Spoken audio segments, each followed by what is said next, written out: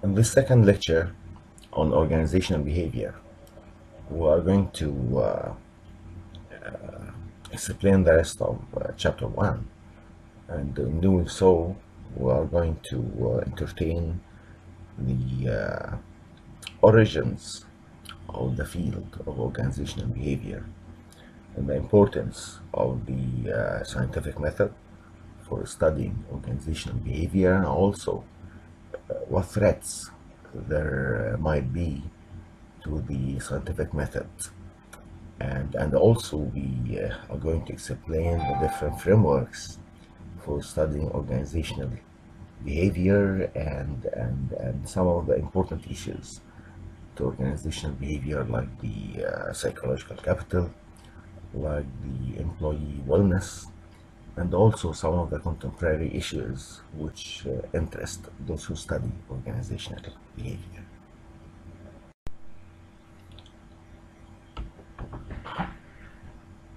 The roots of the field of organizational behavior is dated back to around the 1920s and 1930s, where experiments, later on known as the Hawthorne studies, were conducted at the facilities, the factories of the Western Electric in a place called the Hawthorne. And that place is right outside of the Chicago city. The studies done started with a study concerning the physical work conditions, and they were labeled later on as the illumination studies, where productivity were drastically going down, and researchers were called upon in order to study the causes and try to find out what caused the drop in productivity. So researchers studied the plants of the Western Electric, and they found that they conducted an experiment, and they found that productivity actually risen in both the experimental group, which were put under better work conditions, and also the control group, who used to work under the old bad conditions. To their astonishment, both groups' productivity risen up. Also in the bank wiring room and the relay room, they found the same thing: increases in productivity without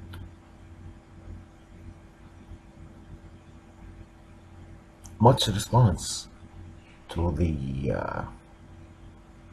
improvement in the physical work conditions. Later on, they discovered that by giving attention, just giving attention to those who participated in the experiments, whether they worked under the old conditions or they worked under the improved conditions, both groups, their productivity went up.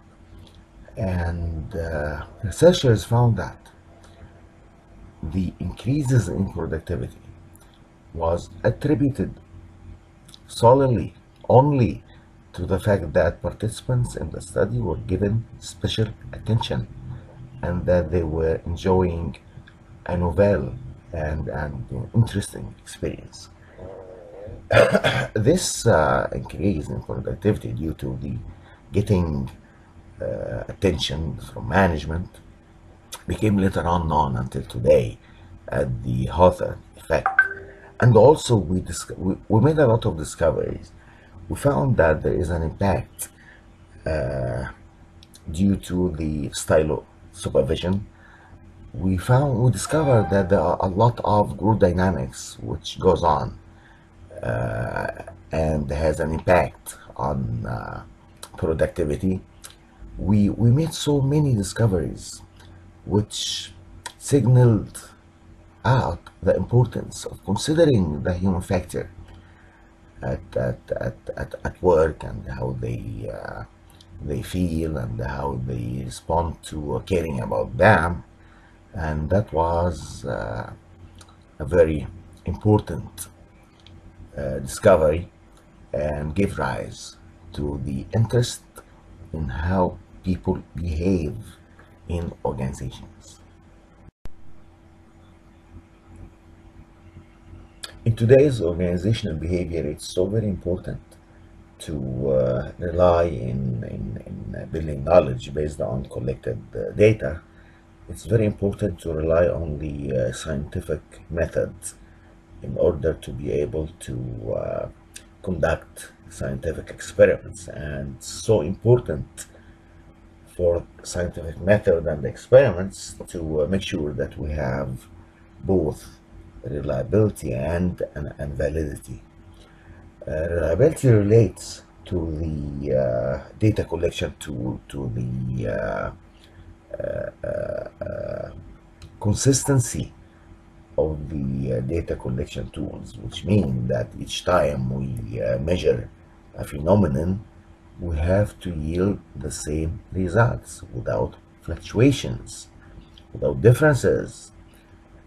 And internal validity and external validity. Validity in general relates to the trueness of the collected data. And it's so very important to have reliability in order to be able to claim validity. See, we cannot have validity if we do not have reliability. And validity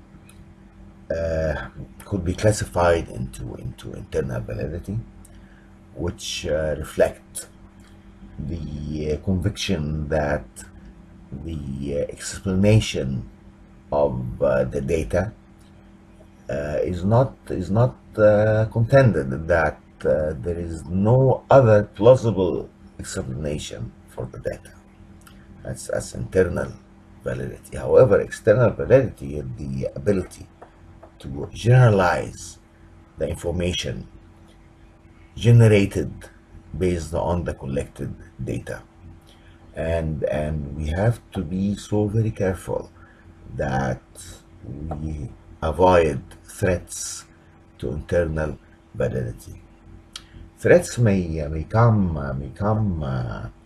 from the history the experiment subjects may be exposed to, or the events which take place during the duration of the experiment, the matter which may yield results affected by extraneous variables, variables which are not considered in the experimental design. So we have to have solid research designs in order to make sure that our results are true, that our results are valid. It's also important to note that nowadays we are experiencing a paradigm shift from the old paradigm of thinking about organizations as machines, and thinking about individuals as parts of that machine. Now, because of the changes which are taking place, like globalization, like recognition, and the management of diversity and the ethics, and the emphasis on making and producing knowledge, and relying on individuals in producing that knowledge, these things made us view the workplace in totally different perspective than the machine-like perspective. The new paradigm facing management requires a new perspective, and not only an appreciation of the human and behavioral side of management, but also apply the greatly expanding research findings for more effective practice. And here we have what is called the 1/8 rule. The 1/8 rule means that among today's managers, only half of them know about the new paradigm, and about half of the half, which means 1/4, know about it and practice it. However, half of the fourth, which makes 1/8 of managers, they know about it, they practice it, and they stick to it. To study organizational behavior, over the years, we came up with three frameworks. Now we call them approaches: the cognitive framework, the behavioristic framework, and the social cognitive framework.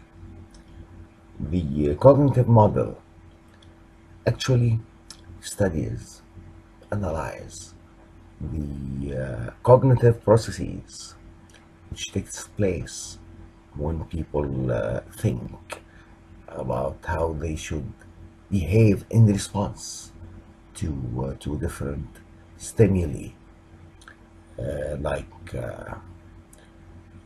when the cognitive processes such as expectancy and perception help to explain behavior.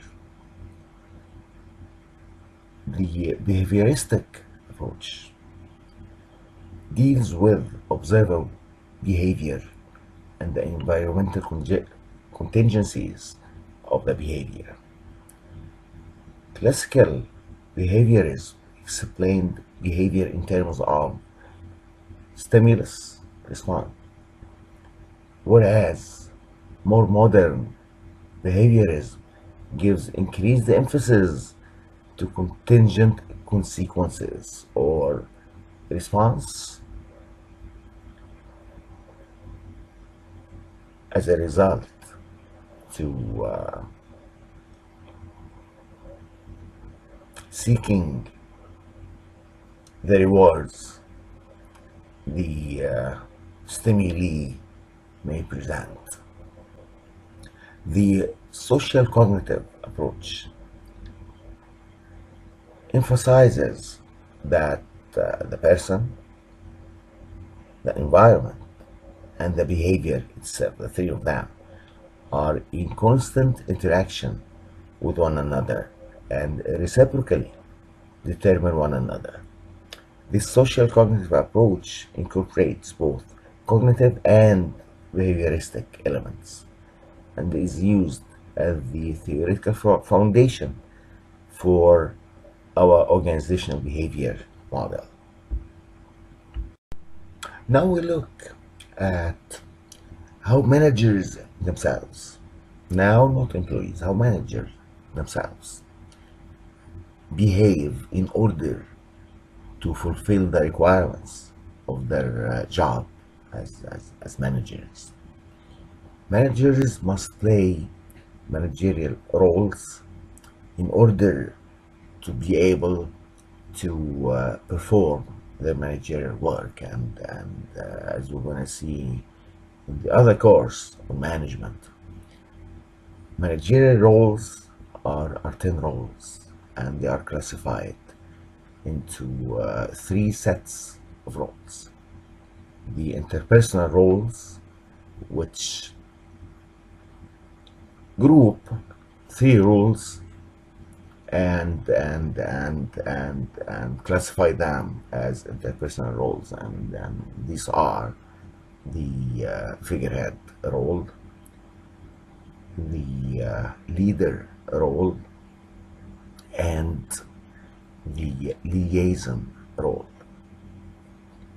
And we also have three roles classified as informational roles. and they are the spokesperson role, the monitor role, and the disseminator role. And managers must also play decisional roles whenever they are making decisions. We find that they have to be like entrepreneurs, so they perform the entrepreneurial role. And the resource allocator, after all, we say that managers manage resources, so they must play the resource allocator role. And in addition to that, whenever there are contracts to be signed with customers, with suppliers, with employees, with distributors, managers are the ones who negotiate the terms and conditions of the contracts. That's why they play the negotiator role. Managers also, whenever there are disturbances, whenever there are conflicts between employees, whenever there are grievances, in short, whenever there are disturbances, managers are the ones who should handle the disturbances. Now we turn to the managerial activities and managerial agendas. Managerial activities involve the routine communication, the formal communication, which they have to establish and handle inside organizations and sometimes outside organizations, but mainly inside organizations. After all, managers are in a constant quest for collecting data. They make decisions, they set strategies. That's why they need to collect a lot of information, and they need to communicate to others inside the organizations. And they also have to practice the traditional management tasks of planning, decision making, and controlling. And they have to maintain a decent network. They have to do a lot of networking day in and day out, inside and outside of the organization, also in order to get and collect the bits and pieces of information from wherever, in order to generate a reservoir of knowledge about what's going on, so they later on can set, maybe modify, maybe change, maybe even change strategies. And also they have to be eloquent. They have to do whatever is needed in order to manage their human resources. Like all people, normal people, usually we, our friends, those surround us, those who work with us, almost everybody have some sort of a hidden agenda on their minds regarding what they would like to do.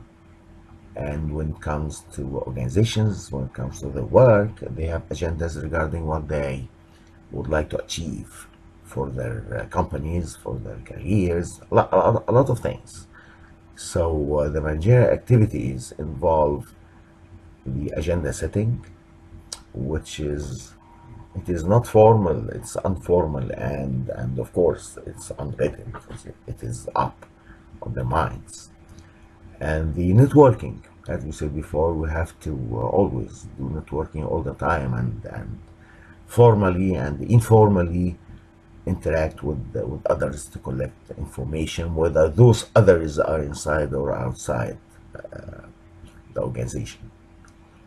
And when it comes to agenda implementation, they use, they may even go as far as manipulate their networks, whether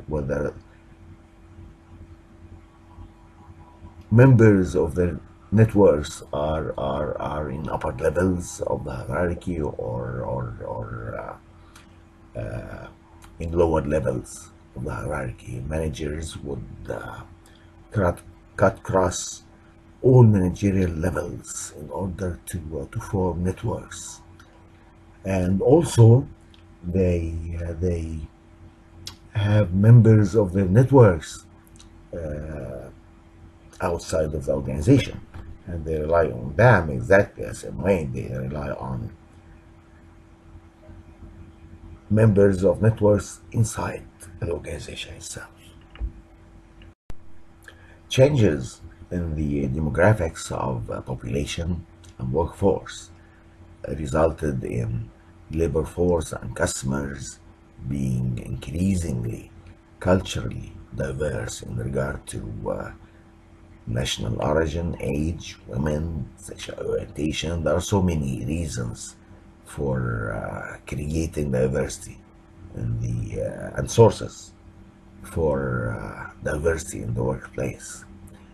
And diversity, of course, interests organizational behavior due to its impact on many issues inside organizations, such as conflict, stereotypes, cooperation, and teamwork. And in response to diversity, organizations are adopting new programs, such as the flexible benefit plans, the compressed days, the flexible work days, and part-time jobs to attract and retain their most qualified employees, attract new ones and retain the qualified employees they have. Diversity also affect many employment practices, and it also has an impact on as organizations go global. When you go global, you interact with a totally different culture and totally different employees, and that adds up to the issues resulting out of diversity. However, diversity at so many situations are like a plus. Diversity allow managers to listen to and experience and maybe adopt different ideas and different perspectives which come up through interacting with the diverse workforce. There are many factors which contribute to the employees feeling stressed and experiencing mental illness, the matter which reflect on the employee health and well-being. Things like job security, increasing job demands, and stress which comes from performing work with heavy loads of responsibility and expectations all contribute to deterioration of the physical and psychological health and well-being. So employee health and well-being is very important because it may result in high levels of absenteeism, employee turnover, work-related illness. So managers have to be very much concerned about these factors, and it's very important for organizations to adopt wellness programs which are designed to promote mental health and safety. And the OB is concerned with creating positive work environment that contribute to employee health and wellness. And two examples are the workplace spirituality and positive organization behavior. Workplace spirituality provide employees with the meaning, purpose, a sense of community that they are part of, a community which cares about them. And we have to notice that workplace spirituality it is not about religion, but provides employees with a meaningful work life that is aligned with their values. It provides employees with a sense of belonging to a supportive community. The meta which reflect on personal growth and development. The employees, when they experience that, they feel valued and supported. Also, the positive organizational behavior. Positive organizational behavior is the study and application of positively oriented human resource strength and psychological capacities that can be measured, developed, and effectively managed for performance improvement. The psychological capabilities are known as psychological capital. And psychological capital is gaining a lot of, or regaining, or resurrecting as one of the important variables which we study in organization behavior because of its importance. It's more like a positive psychological state of development, and psychological capital is characterized by four things like self-efficacy, which is the confidence in the own ability to put and exert effort and succeed at performing challenging jobs. And optimism. And optimism is when managers appraise you and your own qualities for a work well done, and in the same time, whenever you do work not in a so perfect way, or when you yield negative results, if a manager attributes the negative results to external factors, uh, which give an idea that the negative results are not because of you, but because external factors to you. So when managers do these two things, appraise you and your qualities for a work well done, and attribute bad results or negative results for factors external to you, factors which manager convinces you that you are not the reason for the negative results, we say that employees feel optimism, and this is the second factor which helps to build up what we call psychological capital. The third factor is the hope, and that takes place when you think about, and when you plan, and when you have a mind multiple pathways for achieving the goal. This gives the hope that you will eventually achieve that that goal. Also, resilience, which refers to one's ability to bounce back and rebound from adversity and setbacks to attain success. These psychological states are not stable, but could be changed, modified, and developed. And the research on positive organizational behavior found that psychological capital is related to psychological well-being and positive job attitudes, behaviors, and job performance, and negatively related to undesirable attitudes and behaviors such as anxiety, stress, and turnover intentions. Therefore, positive organizational behavior is effective in improving employee health and well-being by developing employees' psychological capital.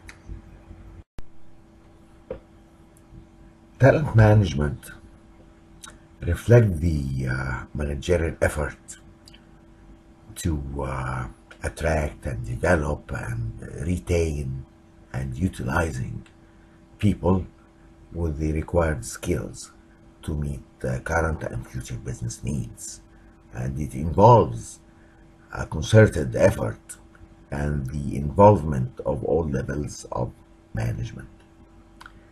Employee engagement is like a positive work-related state of mind that is characterized by dedication and absorption. You feel that you are completely absorbed with work, and you actually are immersed in performing your work, and it's like a key. It is related strongly to success, competitiveness, productivity, customer satisfaction, profitability, innovation, and quality. And research found that top 25% of an engagement index had greater return on assets, greater profitability, and more than double shareholder value compared to the bottom 25% who scored on that index. Disengaged employees cost companies a lot of money, and this study focused on the engagement of employees. However, engagement levels vary from organization to another, and it's called and known for managers as collective organizational engagement. For corporate social responsibility also interests organizational behavior because it focus on how behavior is enacted inside organizations while performing jobs in order to create values for the different stakeholders, the different groups which interact with the organization, and nowadays it's a plus, it's an advantage for corporations to show the many groups interacting with it that it is socially responsible about stakeholders, about environment, and the society at large.